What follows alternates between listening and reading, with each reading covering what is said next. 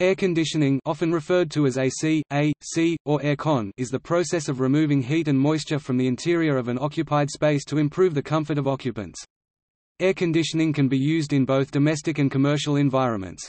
This process is most commonly used to achieve a more comfortable interior environment, typically for humans and other animals. However, air conditioning is also used to cool, dehumidify rooms filled with heat-producing electronic devices, such as computer servers, power amplifiers, and even to display and store some delicate products, such as artwork. Air conditioners often use a fan to distribute the conditioned air to an occupied space such as a building or a car to improve thermal comfort and indoor air quality. Electric refrigerant-based AC units range from small units that can cool a small bedroom, which can be carried by a single adult, to massive units installed on the roof of office towers that can cool an entire building. The cooling is typically achieved through a refrigeration cycle, but sometimes evaporation or free cooling is used. Air conditioning systems can also be made based on desiccants, chemicals which remove moisture from the air. Some AC systems reject or store heat in subterranean pipes. In the most general sense, air conditioning can refer to any form of technology that modifies the condition of air, heating, dehumidification, cooling, cleaning, ventilation, or air movement. In common usage, though, air conditioning refers to systems which cool air. In construction, a complete system of heating, ventilation, and air conditioning is referred to as HVAC.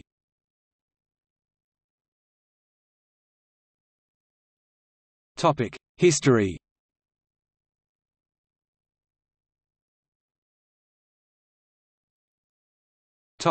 Evaporative cooling.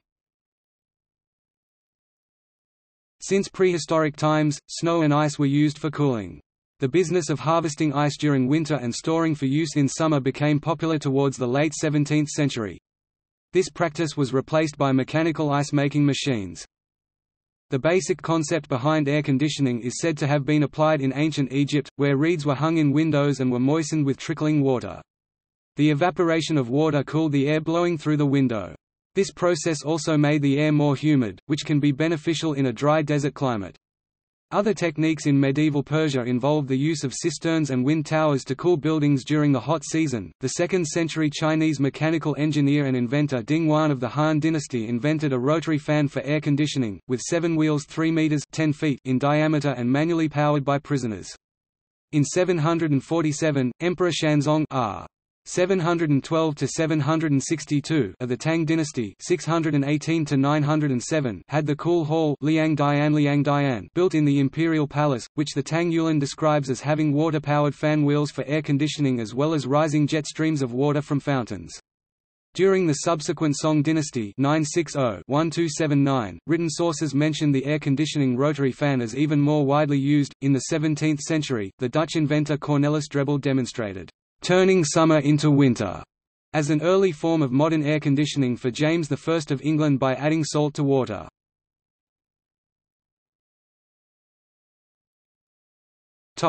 Development of mechanical cooling.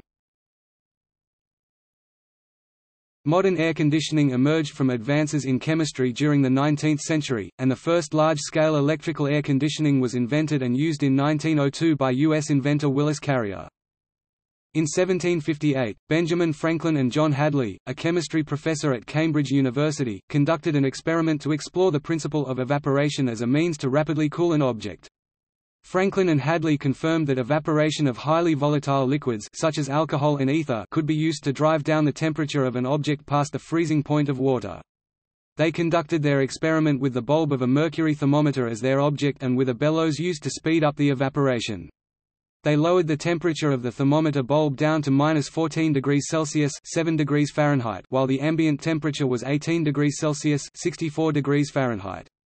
Franklin noted that, soon after they passed the freezing point of water 0 degrees Celsius (32 degrees Fahrenheit), a thin film of ice formed on the surface of the thermometer's bulb and that the ice mass was about 6 mm (1/4 in) thick when they stopped the experiment upon reaching -14 degrees Celsius (7 degrees Fahrenheit). Franklin concluded, "From this experiment one may see the possibility of freezing a man to death on a warm summer's day." In 1820, English scientist and inventor Michael Faraday discovered that compressing and liquefying ammonia could chill air when the liquefied ammonia was allowed to evaporate. In 1842, Florida physician John Gorrie used compressor technology to create ice, which he used to cool air for his patients in his hospital in Apalachicola, Florida. He hoped to eventually use his ice-making machine to regulate the temperature of buildings.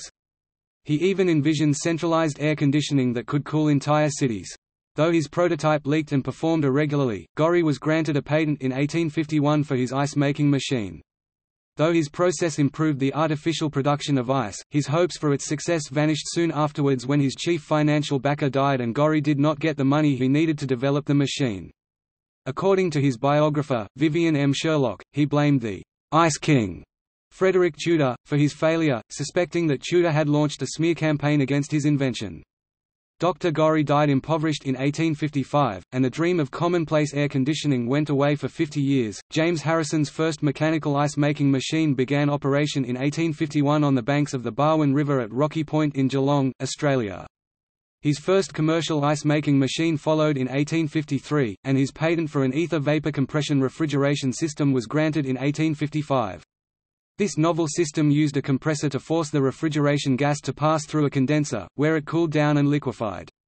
The liquefied gas then circulated through the refrigeration coils and vaporized again, cooling down the surrounding system. The machine produced 3,000 kilograms (6,600 pounds) of ice per day, though Harrison had commercial success establishing a second ice company back in Sydney in 1860. He later entered the debate over how to compete against the American advantage of ice-refrigerated beef sales to the United Kingdom.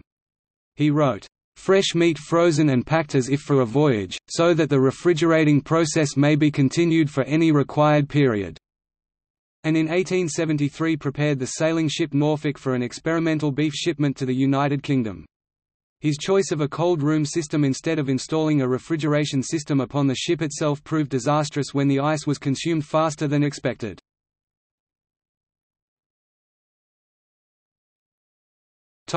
Electrical air conditioning. In 1902, the first modern electrical air conditioning unit was invented by Willis Carrier in Buffalo, New York. After graduating from Cornell University, Carrier found a job at the Buffalo Forge Company.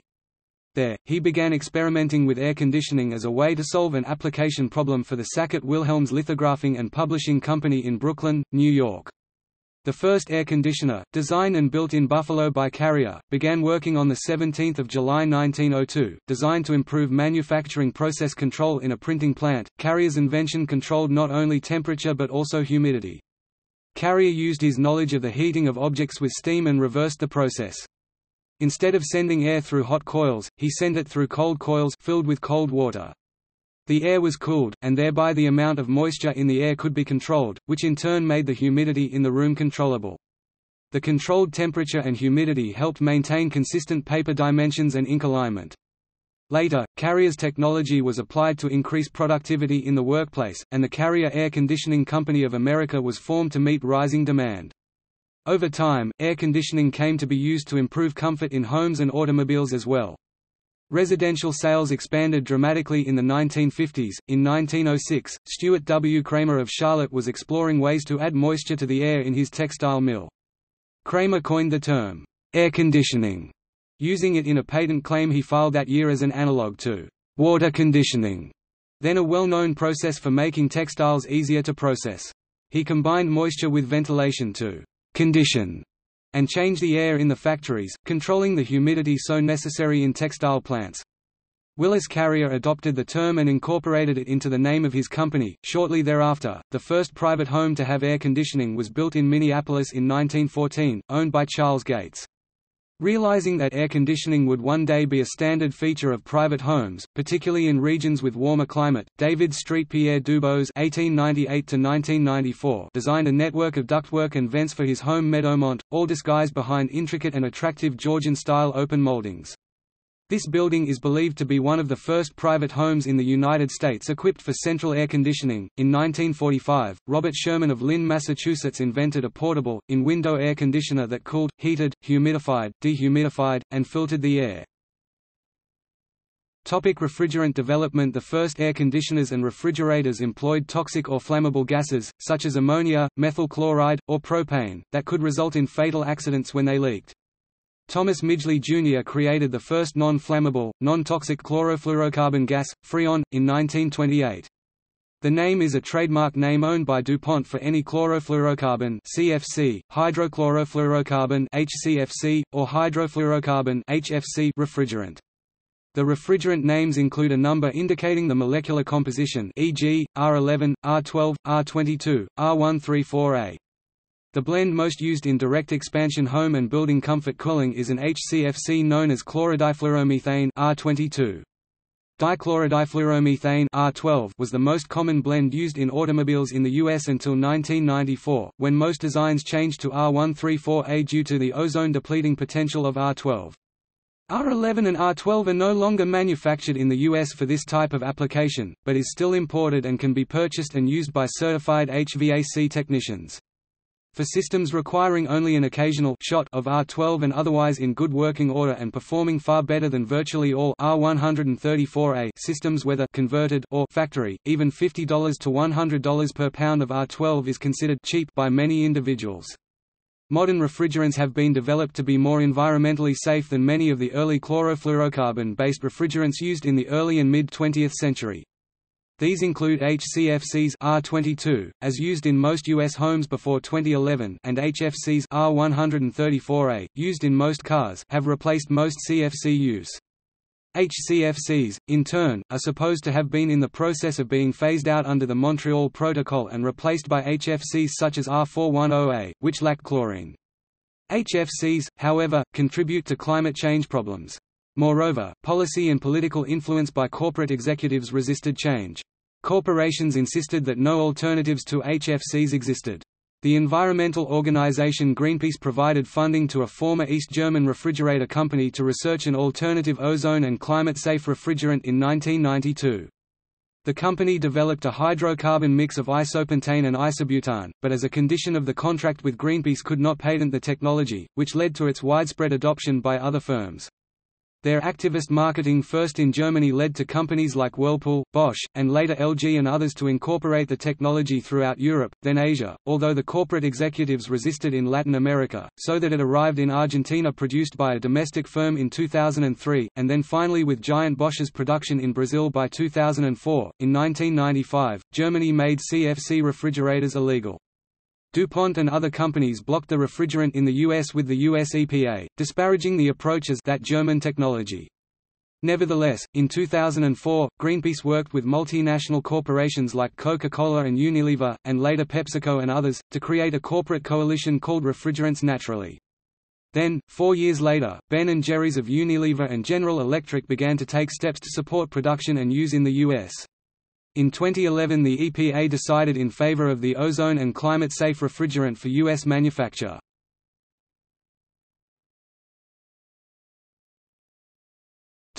Operating principles.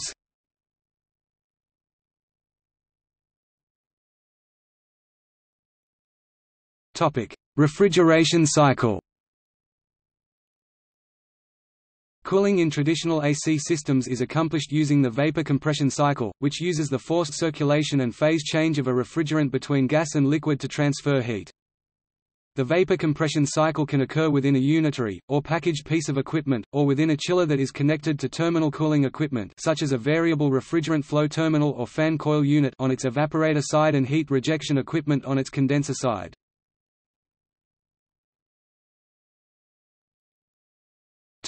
Evaporative cooling. In very dry climates, evaporative coolers, sometimes referred to as swamp coolers or desert coolers, are popular for improving coolness during hot weather. An evaporative cooler is a device that draws outside air through a wet pad, such as a large sponge soaked with water. The sensible heat of the incoming air, as measured by a dry bulb thermometer, is reduced. The temperature of the incoming air is reduced, but it is also more humid, so the total heat, sensible heat plus latent heat, is unchanged. Some of the sensible heat of the entering air is converted to latent heat by the evaporation of water in the wet cooler pads. If the entering air is dry enough, the results can be quite substantial.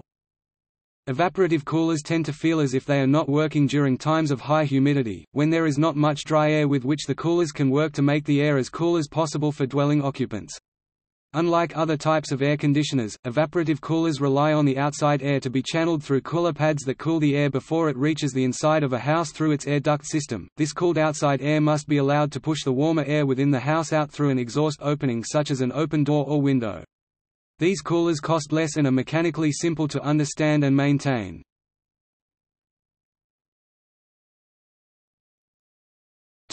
Free cooling. Air conditioning can also be provided by a process called free cooling, which uses pumps to circulate a coolant such as air, water, or a water glycol mixture from a cold source, which in turn acts as a heat sink for the energy that is removed from the cooled space. Common storage media are cool outside air, deep aquifers, or a natural underground rock mass accessed via a cluster of small diameter boreholes. Some systems with small storage capacity are hybrid systems, using free cooling early in the cooling season, and later employing a heat pump to chill the circulation coming from the storage. The heat pump is added because the temperature of the storage gradually increases during the cooling season, thereby declining its effectiveness. Free cooling systems can have very high efficiencies, and are sometimes combined with seasonal thermal energy storage so the cold of winter can be used for summer air conditioning. Free cooling and hybrid systems are mature technology.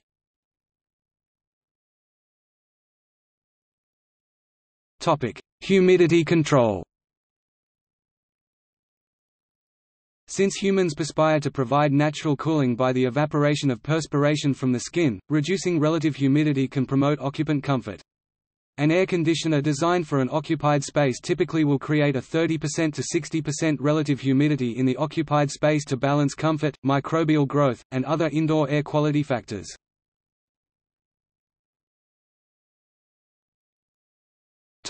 Dehumidification and cooling. Air conditioning equipment will reduce the absolute humidity of the air processed by the system if the surface of the evaporator coil is significantly cooler than the dew point of the surrounding air. Moisture from the air will condense on the coil and must be disposed of or recycled.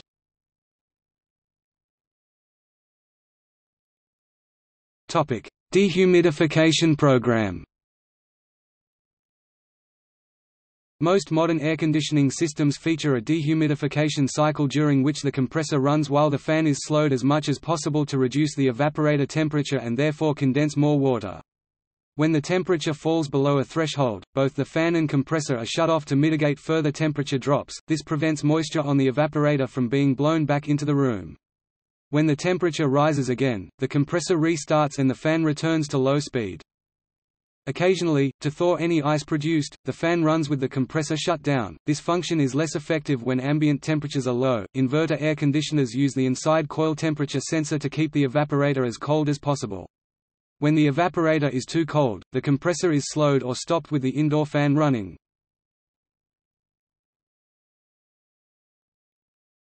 Topic: Dehumidifier. A specialized air conditioner that is used only for dehumidifying is called a dehumidifier.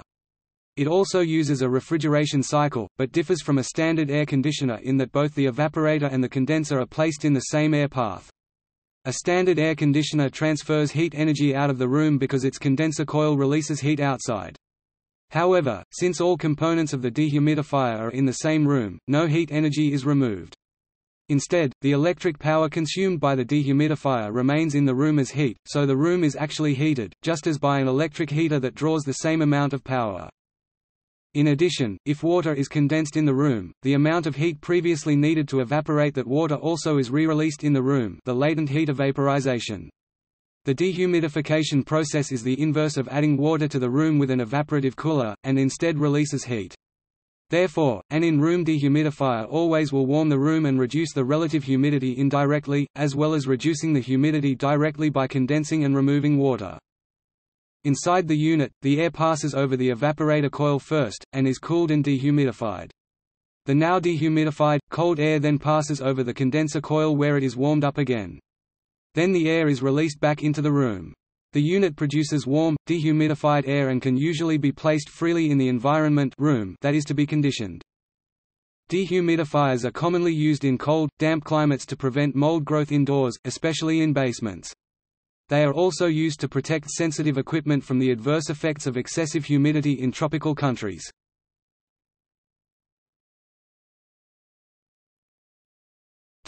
Energy transfer. In a thermodynamically closed system, any power dissipated into the system that is being maintained at a set temperature, which is a standard mode of operation for modern air conditioners, requires that the rate of energy removal by the air conditioner increase.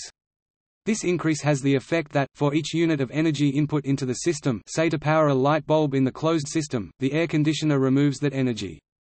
To do so, the air conditioner must increase its power consumption by the inverse of its efficiency coefficient of performance times the amount of power dissipated into the system. As an example, assume that inside the closed system a 100 W heating element is activated, and the air conditioner has a coefficient of performance of 200%. The air conditioner's power consumption will increase by 50 W to compensate for this, thus making the 100 W heating element cost a total of 150 W of power. It is typical for air conditioners to operate at efficiencies of significantly greater than 100%. However, it may be noted that the input electrical energy is of higher thermodynamic quality, lower entropy, than the output thermal energy, heat energy. Air conditioner equipment power in the U.S. is often described in terms of tons of refrigeration, with each approximately equal to the cooling power of one short ton, 2,000 pounds or 907 kilograms of ice melting in a 24-hour period. The value is defined as 12,000 BTU per hour, or 3,517 watts. Residential central air systems are usually from 1 to 5 tons, 3.5 to 18 kilowatts in capacity.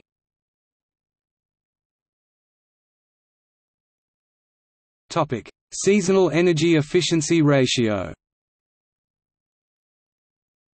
For residential homes, some countries set minimum requirements for energy efficiency.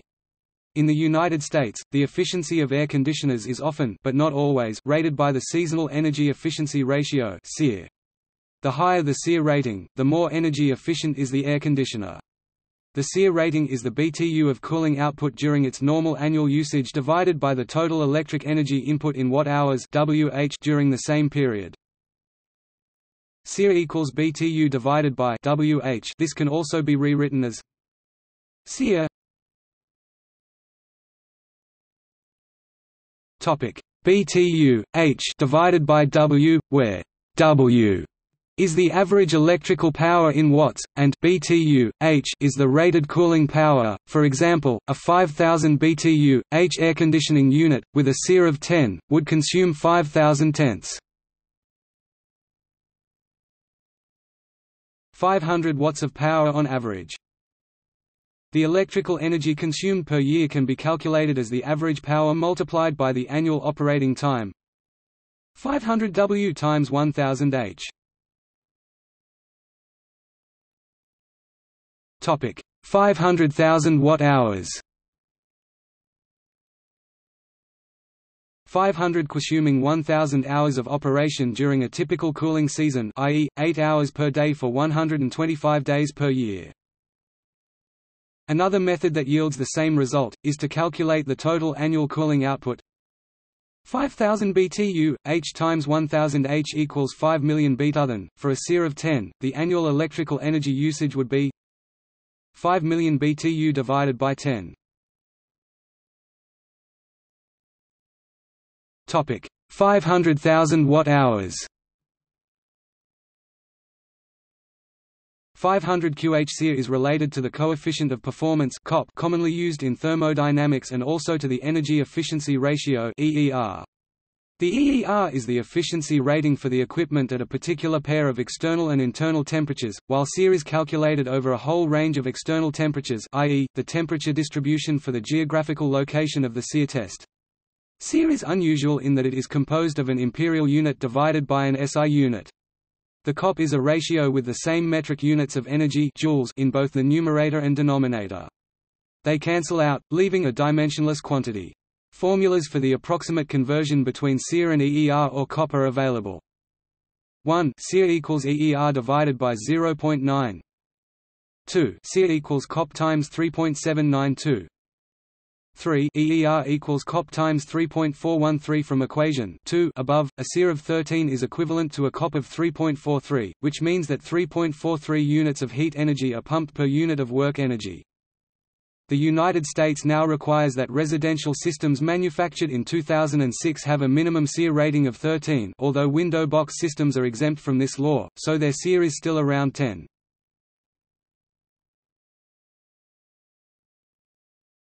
Topic: Installation types.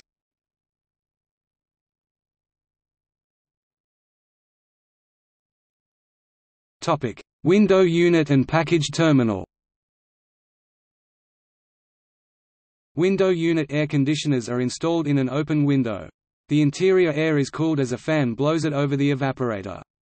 On the exterior, the heat drawn from the interior is dissipated into the environment as a second fan blows outside air over the condenser. A large house or building may have several such units, allowing each room to be cooled separately.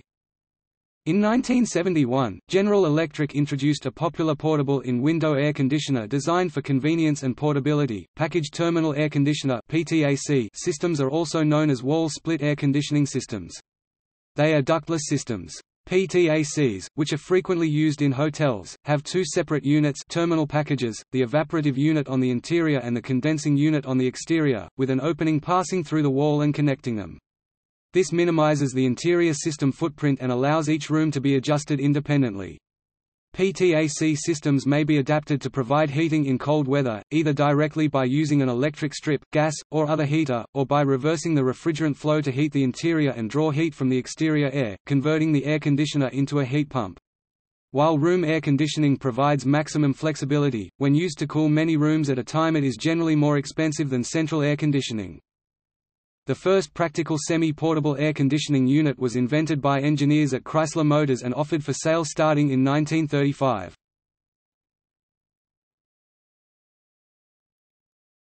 Topic: Split systems.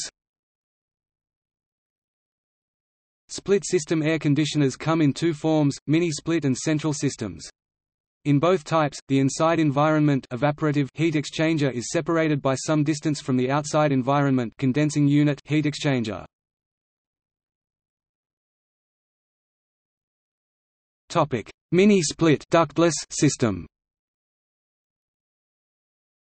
A mini-split system typically supplies air-conditioned and heated air to a single or a few rooms of a building. Multi-zone systems are a common application of ductless systems and allow up to 8 rooms zones to be conditioned from a single outdoor unit. Multi-zone systems typically offer a variety of indoor unit styles including wall-mounted, ceiling-mounted, ceiling-recessed, and horizontal ducted. Mini-split systems typically produce 9,000 to 36,000 BTU, 9,500 to 38,000 kilojoules per hour of cooling. Multi-zone systems provide extended cooling and heating capacity up to 60,000 BTUs. Large systems are known as VRF variable refrigerant flow systems. Mini-split ductless systems were invented by Dakin in 1973, and VRF systems were also invented by Dakin in 1982. Advantages of the ductless system include smaller size and flexibility for zoning or heating and cooling individual rooms. The inside wall space required is significantly reduced. Also, the compressor and heat exchanger can be located farther away from the inside space, rather than merely on the other side of the same unit as in a PTAC or window air conditioner. Flexible exterior hoses lead from the outside unit to the interior ones, these are often enclosed with metal to look like common drainpipes from the roof. In addition, ductless systems offer higher efficiency, reaching above 30 SEER. The primary disadvantage of ductless air conditioners is their cost. Such systems cost about $1,500 to $2,000 per ton, 12,000 BTU per hour of cooling capacity. This is about 30% more than central systems, not including ductwork, and may cost more than twice as much as window units of similar capacity. An additional possible disadvantage is that the cost of installing mini-splits can be higher than some systems. However, lower operating costs and rebates or other financial incentives offered in some areas can help offset the initial expense.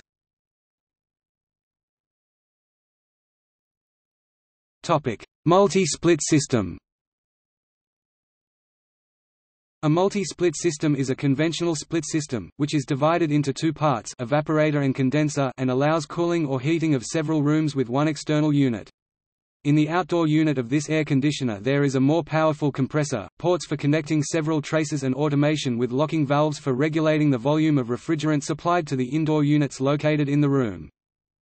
A large multi-split system is called a variable refrigerant flow system and can be used instead of a central air conditioner system, as it allows for higher energy efficiency, but it is more expensive to purchase and install.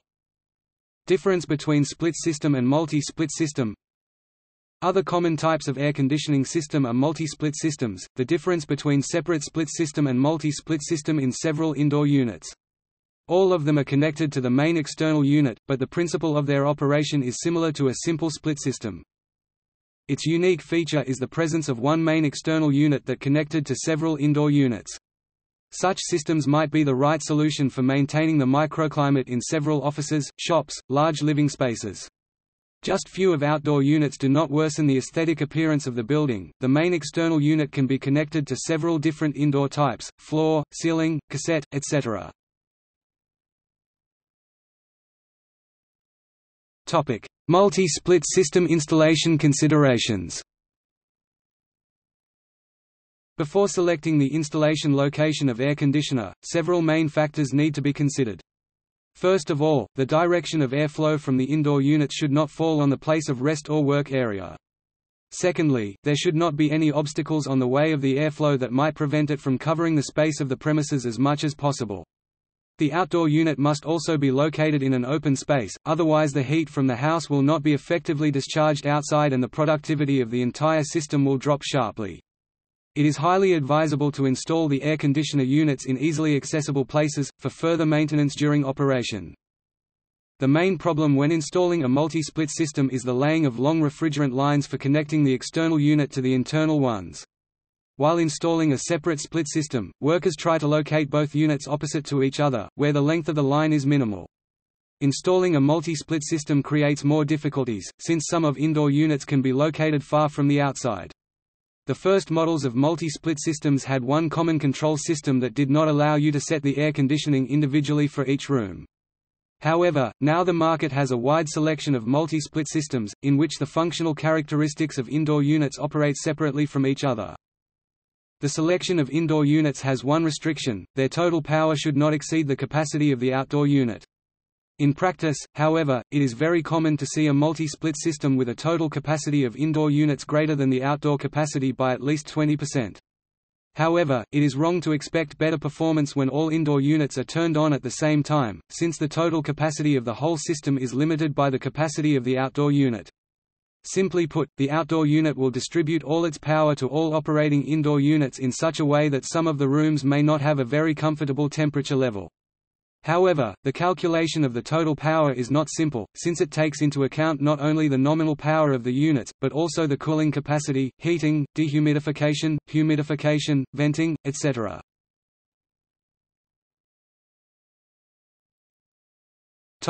Air-only central air conditioning. Central ducted AC provides temperature control and ventilation to an area by conditioning air within an air handler and distributing it to one or more zones.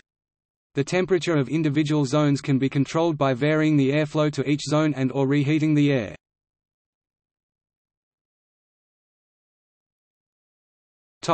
Central plant cooling. Central cooling plants are used to condition large commercial, industrial, or campus loads. At larger scales, the ductwork required to move conditioned air to and from the plant would be impractically large, so an intermediate fluid such as chilled water is used instead. The plant circulates cold water to terminal chilled water devices such as air handlers or fan, coil units.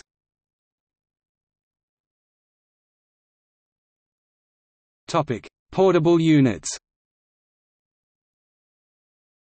A portable air conditioner can be easily transported inside a home or office. They are currently available with capacities of about 5,000 to 60,000 BTU, H 1,500 to 18,000 W, and with or without electric resistance heaters. Portable air conditioners are either evaporative or refrigerative.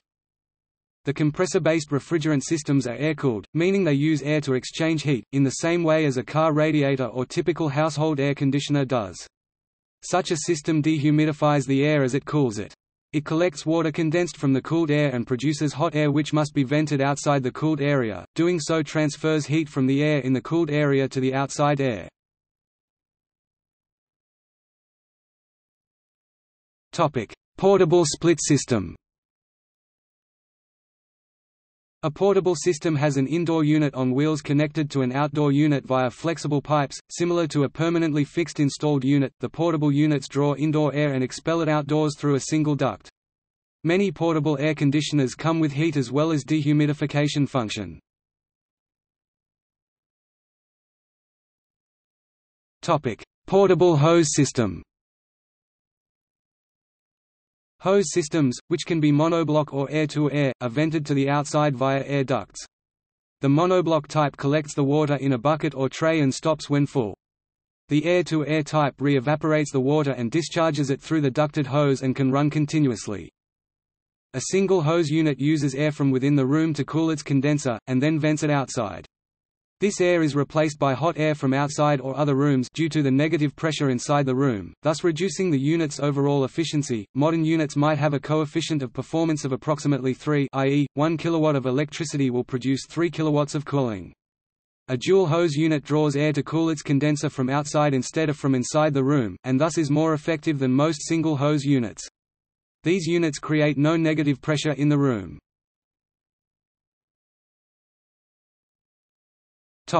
Portable evaporative system. Evaporative coolers, sometimes called swamp coolers, do not have a compressor or condenser. Liquid water is evaporated on the cooling fins, releasing the vapor into the cooled area. Evaporating water absorbs a significant amount of heat, the latent heat of vaporization, cooling the air. Humans and animals use the same mechanism to cool themselves by sweating. Evaporative coolers have the advantage of needing no hoses to vent heat outside the cooled area, making them truly portable. They are also very cheap to install and use less energy than refrigerative air conditioners.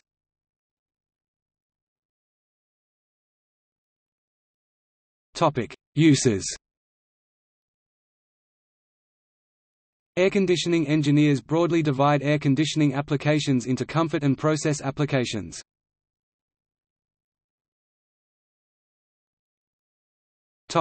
Comfort applications. Comfort applications aim to provide a building indoor environment that remains relatively constant despite changes in external weather conditions or in internal heat loads. Air conditioning makes deep-plan buildings feasible, for otherwise they would have to be built narrower or with light wells so that inner spaces received sufficient outdoor air via natural ventilation. Air conditioning also allows buildings to be taller, since wind speed increases significantly with altitude, making natural ventilation impractical for very tall buildings. Comfort applications are quite different for various building types and may be categorized as commercial buildings, which are built for commerce, including offices, malls, shopping centers, restaurants, etc. High-rise residential buildings, such as tall dormitories and apartment blocks. Industrial spaces where thermal comfort of workers is desired. Cars, aircraft, boats, which transport passenger or fresh goods. Institutional buildings, which includes government buildings, hospitals, schools, etc. Low-rise residential buildings, including single-family houses, duplexes, and small apartment buildings. Sports stadiums, such as the University of Phoenix Stadium and in Qatar for the 2022 FIFA World Cup. Women have, on average, a significantly lower resting metabolic rate than men. Using inaccurate metabolic rate guidelines for air conditioning sizing can result in oversized and less efficient equipment, and setting system operating setpoints too cold can result in reduced worker productivity. In addition to buildings, air conditioning can be used for many types of transportation, including automobiles, buses and other land vehicles, trains, ships, aircraft, and spacecraft.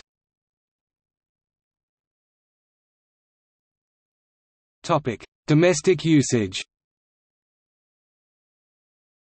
Air conditioning is common in the U.S., with 88% of new single-family homes constructed in 2011 including air conditioning, ranging from 99% in the South to 62% in the West.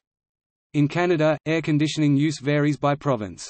In 2013, 55% of Canadian households reported having an air conditioner, with high use in Manitoba 80%, Ontario 78%, Saskatchewan 67%, and Quebec 54%, and lower use in Prince Edward Island 23%, British Columbia 21%, and Newfoundland and Labrador 9%. In Europe, home air conditioning is generally less common. Southern European countries such as Greece have seen a wide proliferation of home air conditioning units in recent years. In another southern European country, Malta, it is estimated that around 55% of households have an air conditioner installed.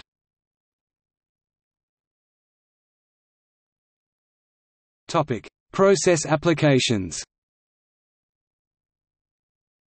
Process applications aim to provide a suitable environment for a process being carried out, regardless of internal heat and humidity loads and external weather conditions. It is the needs of the process that determine conditions, not human preference. Process applications include these: chemical and biological laboratories, clean rooms for the production of integrated circuits, pharmaceuticals, and the like, in which very high levels of air cleanliness and control of temperature and humidity are required for the success of the process. Environmental control of data centers, facilities for breeding laboratory animals. Since many animals normally reproduce only in spring, holding them in rooms in which conditions mirror those of spring all year can cause them to reproduce year-round. Food cooking and processing areas, hospital operating theaters, in which air is filtered to high levels to reduce infection risk and the humidity controlled to limit patient dehydration.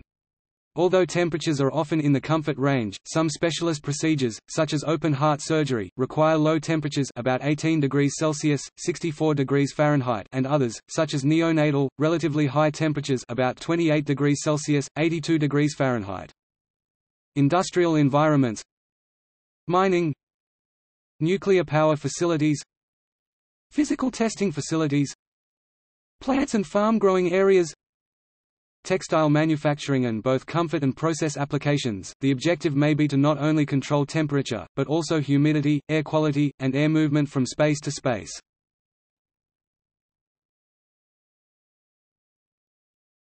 Topic: Health effects. In hot weather, air conditioning can prevent heat stroke, dehydration from excessive sweating, and other problems related to hypothermia. Heat waves are the most lethal type of weather phenomenon in developed countries. Air conditioning, including filtration, humidification, cooling and disinfection, can be used to provide a clean, safe, hypoallergenic atmosphere in hospital operating rooms and other environments where proper atmosphere is critical to patient safety and well-being. It is sometimes recommended for home use by people with allergies. Poorly maintained water cooling towers can promote the growth and spread of microorganisms such as Legionella pneumophila, the infectious agent responsible for Legionnaire's disease. As long as the cooling tower is kept clean, usually by means of a chlorine treatment, these health hazards can be avoided or reduced. The state of New York has codified requirements for registration, maintenance, and testing of cooling towers to protect against Legionella.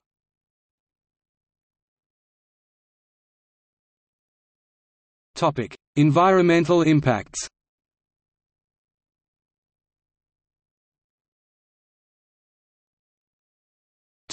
Power consumption and efficiency. Production of the electricity used to operate air conditioners has an environmental impact, including the release of greenhouse gases.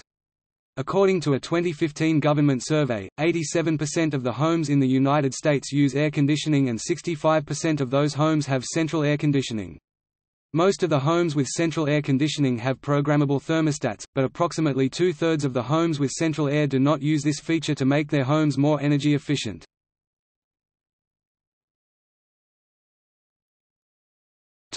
Lower energy alternatives. Alternatives to continual air conditioning can be used with less energy, lower cost, and with less environmental impact. These include: in large commercial buildings, making windows able to be opened by occupants when the air outside is cool enough to be comfortable.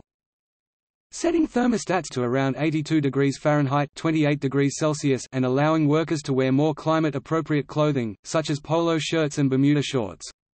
This approach has worked for the Cool Biz campaign in Japan. Passive cooling techniques, such as passive solar cooling, natural ventilation under and through buildings, operating windows to induce a stack effect breeze, letting in cool air at night and closing windows during the day, operating shades to reduce solar gain, building slightly underground, to take advantage of unpowered conduction and geothermal mass, placement of trees, architectural shades, windows and using window coatings to reduce solar gain, thermal insulation placed to prevent heat from entering. Light-colored building materials reflect away more incoming infrared radiation. Using a fan if the air is below body temperature. Using naturally cooler basement rooms more. Taking a siesta during the hottest part of the day. Sleeping outside on a porch or roof. Topic: Automobile power consumption. In an automobile, the AC system will use around 4 horsepower 3 kilowatts of the engine's power, thus increasing fuel consumption of the vehicle.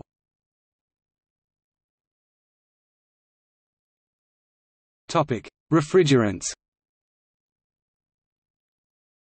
The selection of the working fluids refrigerants has a significant impact not only on the performance of the air conditioners but on the environment as well. Most refrigerants used for air conditioning contribute to global warming, and many also deplete the ozone layer. CFCs, HCFCs, and HFCs are potent greenhouse gases when leaked to the atmosphere. The use of CFC as a refrigerant was once common, including the refrigerants R11 and R12 sold under the brand name Freon 12. Freon refrigerants were commonly used during the 20th century in air conditioners due to their superior stability and safety properties. When they are released accidentally or deliberately, these chlorine-bearing refrigerants eventually reach the upper atmosphere. Once the refrigerant reaches the stratosphere, UV radiation from the sun homolytically cleaves the chlorine-carbon bond, yielding a chlorine radical. These chlorine radicals catalyze the breakdown of ozone into diatomic oxygen, depleting the ozone layer that shields the Earth's surface from strong UV radiation. Each chlorine radical remains active as a catalyst until it binds with another radical, forming a stable molecule and quenching the chain reaction. Prior to 1994, most automotive air conditioning systems used R12 as a refrigerant.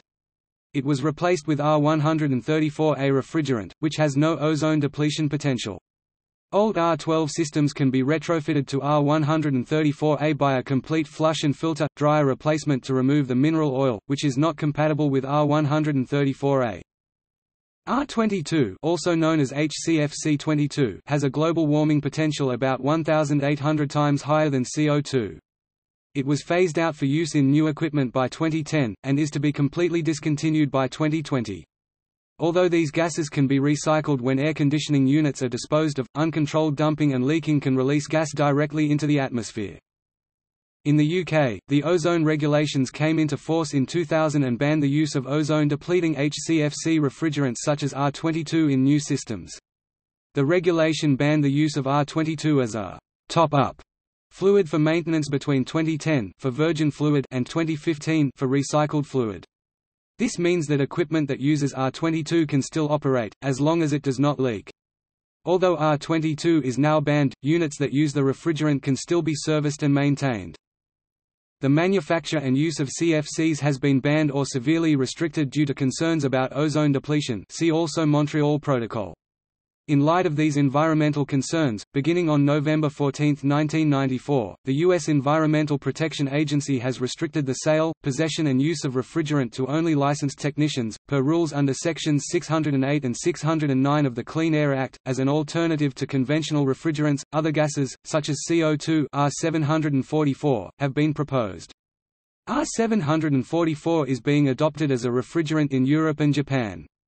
It is an effective refrigerant with a global warming potential of 1, but it must use higher compression to produce an equivalent cooling effect. In 1992, a non-governmental organization, Greenpeace, was spurred by corporate executive policies and requested that a European lab find substitute refrigerants. This led to two alternatives, one a blend of propane R290 and isobutane R600A, and one of pure isobutane. Industry resisted change in Europe until 1993, and in the US until 2011, despite some supportive steps in 2004 and 2008. See refrigerant development above. See also